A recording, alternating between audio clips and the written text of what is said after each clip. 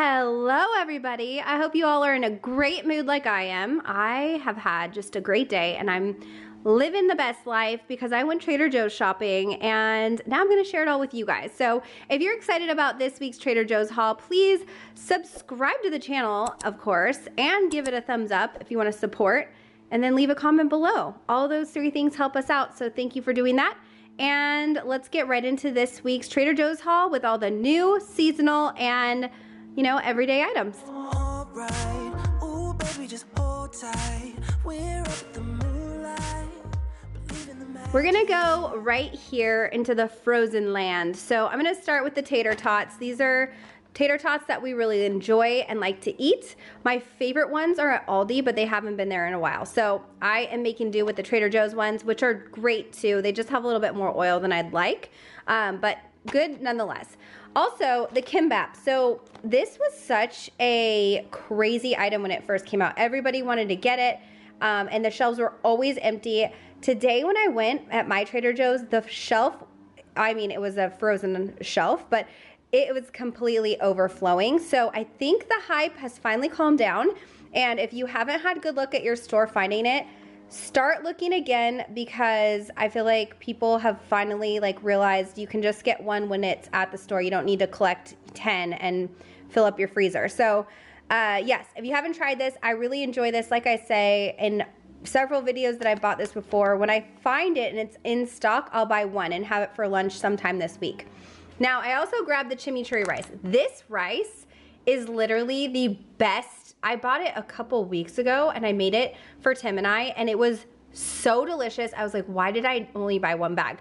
I think this week in the taste test, since there's so few new items, I'm going to try the chimichurri on camera for you guys, and you can just see how delicious and to die for it is. Tim loved it too. He was really sad that I gave him half and he was like, well, where's the rest? I'm like, we only had one bag. So I probably should have bought two, but we just don't have freezer space right now.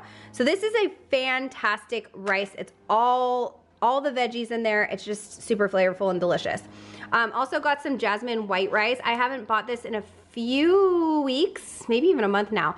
And I needed some rice for dinner tonight. So I grabbed the jasmine white rice, and this is the best frozen rice, and the Spanish rice, of course. So those are some frozen. Now to a seasonal frozen that's back in, and it is the coffee bean hold the cones. Such a fantastic flavor. If you are a coffee lover, and even if you're not, give these a try. They're so delicious. I will say Trader Joe's probably has the best coffee ice cream that I've ever had. So they do coffee ice cream right. So if you haven't tried the seasonal hold the cones, they're only around for this time of year. So grab them while they're there. They have the chocolate chip vanilla ones, and then I think just plain chocolate and maybe just vanilla. So I don't know. They have a bunch of flavors, but seasonal ones come and go. Coffee bean is the season that we're in right now. Moving on to the cheese now. So they have the Spotlight Cheese of the Month, which is the Irish cheddar cheese with Irish whiskey. This is one that we will be trying in the taste test, and it is microbial enzyme. So it has Irish whiskey in here as well. This sounds interesting. I'm excited to try it. These are per pound, so $11.99 per pound. If you want it, a Spotlight Cheese of the Month only lasts for the month, and then it's gone. So grab it while it's still here. And then spicy buffalo cheddar is back in. This is a seasonal cheese as well, and Tim likes to add this to his pretzels, so he wanted to get one of these. We might even try this in the taste test just to let you guys know how we like it, because I kind of forget what it tastes like. So both of these will be in the taste test. Also got some Parmesan cheese. So if anything, if you guys don't know what comment to leave in the comment section today, leave a happy anniversary to my parents, because they are going to be celebrating their 50th wedding anniversary this Saturday, March 16th, and my sister-in-law and myself are hosting a little dinner party for them to celebrate 50 years of marriage, which is such an accomplishment. So if you guys are feeling in a good mood and you want to spread some cheer, wish my parents a happy anniversary. But yes, I'm going to be making a full-on menu, so a dinner for them, and I'm doing Italian food. So I got some Parmesan to put on top of that. This Parmesan I don't typically buy because it goes bad so quickly. You can freeze it, and a lot of people do that with this cheese because of how quickly it goes bad, but because I'm gonna be using probably all of it by Saturday, I bought it because it's really good. It's just goes bad so quick. You'll start seeing little green flecks all in here, even after like a week or two of opening it. So if you do like this cheese and you buy it, I highly recommend freezing it. You don't need to defrost it. Just pull some out of the freezer and sprinkle it on your meal, and it defrosts like within a minute. So you're good to go. Also got some Swiss cheese. We've been really back into sandwiches lately, so Swiss is always a good cheese to add to sandwiches. My husband, of course, got his fave uncured pepperonis. He loves these. Now up here, we've got the cookies and cream pretzel slims. I believe these are new, but I feel like I've had these before. Why do I feel like I've had these before? Maybe they were in the seasonal bundle or something. Oh yes, I think they were in the holiday pretzel slim bundle that they had. So I feel like we've tried them, but we'll try them again in the taste test just to remind ourselves. And basically they're just covered in confectionery coating with JoJo's cookie bits and topped with dark chocolatey drizzle. Yum. Here's the back in case you wanted to see the nutrition facts and the ingredient list. There you go. And then look, they came back with the elderberry juniper kombucha, my favorite. So I think I'll tell you my top 3 faves. It's the elderberry juniper, the peach paradise, because I bought one last week and I drank it and it was so delicious. I had to get another one. And then my next favorite is the guava. That's the summer one I couldn't think of. And someone in the comments reminded me, so thank you for that. But guava is my 3rd favorite. So those are my 3 top kombuchas at Trader Joe's. Got some smoothies for my son, strawberry wild berry, the 2 flavors that Trader Joe's offers. Now this is a brand new product and I haven't really seen anyone talking about this. This is the oat milk double La Colombe draft latte, and it's basically a cold brew with oat milk. It says frothy and creamy. Yum, I can't wait to dig into this. This will be in the taste test as well. Uh-oh, dun, dun, dun. Do you guys see that? Do you see it? Do you see it? Canola oil. Uh-oh. You should be arrested, ma'am. Still gonna drink it, but yeah, it's kind of a bummer when they add like canola oil to this. Okay, I guess so. There's also, dare I say, gelum gum. I think that's not supposed to be a good ingredient too. Correct me if I'm wrong, but gelum gum. That one, So one thing I do like about La Colombe is that these coffees are like, they will get you hyped up. There is so much caffeine in these things. And usually Starbucks is what I go to. But when I used to work at Trader Joe's and I was having like a down day where I just needed energy, if I cracked one of these open, I was not going to bed till like 2, 3 a.m. because dang, these things are potent. But I look forward to trying this in the taste test. Tim loves this dang lobster bisque. He is gonna buy one every week until it's gone. He had one bought last week, he ate it, and now he's like, I'm getting another one.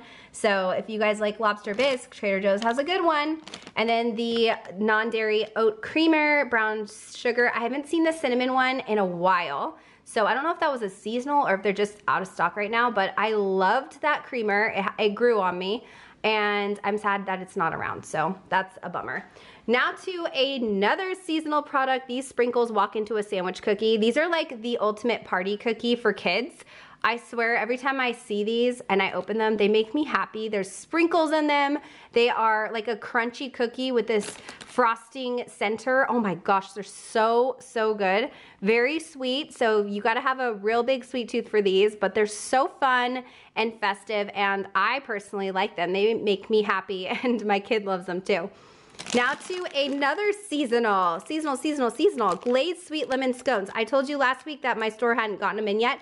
This week they did. They also got the lemon sheet cake, but I'm gonna tell you guys right now, I've heard that it is very dry this year.